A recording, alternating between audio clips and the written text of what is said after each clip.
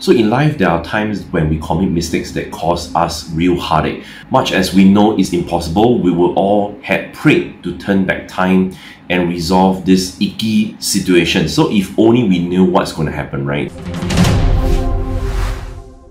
So especially if you are in the e-commerce industry where successful entrepreneurs could make thousands of dollars each minute, it will be such a waste of precious opportunities when you fall into common pitfalls, right? So in today's video, I would hence like to share the second topmost Amazon selling mistakes many sellers would commit during their first e-commerce attempts, and I hope all of you would avoid it in your business ventures too.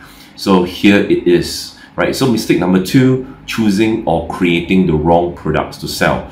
Now, what I'm going to tell you is my friend's true personal account. So to protect his privacy, I shall call this friend John in this video.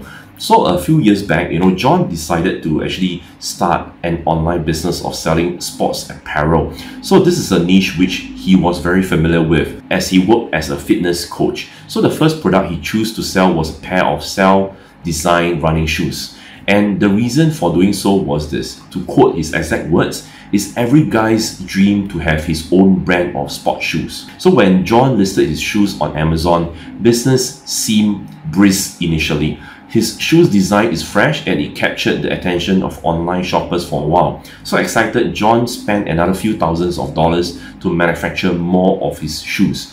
However, as months passed, John noticed that he wasn't earning as many profits as before. So in fact, during some of the worst months, there would be little to no sales for his shoes. When it started getting hard for him to sustain his business, John decided to ask me for some advice. So as he recounted his experience to me, I spotted a super obvious mistake that John committed, and that was the choice of products he launched on Amazon. So you see, what John failed to notice was that the sports apparel is a very oversaturated product niche. When doing business online and offline alike, you don't want to get into a niche where everyone is trying to sell similar products. So every day there will be new running shoes with exotic designs being listed on Amazon, and that meant that there will be fierce competition for everyone in this niche. So prices of private label shoes like John's could be driven down very fast, and thus leading to a narrow profit margin for his business.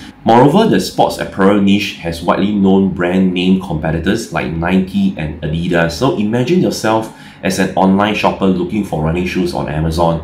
Will you choose to purchase a pair of Adidas, or will you choose to purchase shoes from John's brand, which you've never heard of? So the answer seems obvious. So to help John, I then suggest that perhaps he could use his own design on a niche further down, or a niche which is more specialized. So by doing so, he will be faced with lesser competition, and on the other hand, John should always try testing out his ideas with real customers before he makes the full launch on Amazon. So for example, he could drive around 100 people to a trial selling site using Facebook ads to test the conversion rate of his new product and validate the idea at minimum cost. So this could help him see if the product is worth investing in, and he can save much more money in the long term.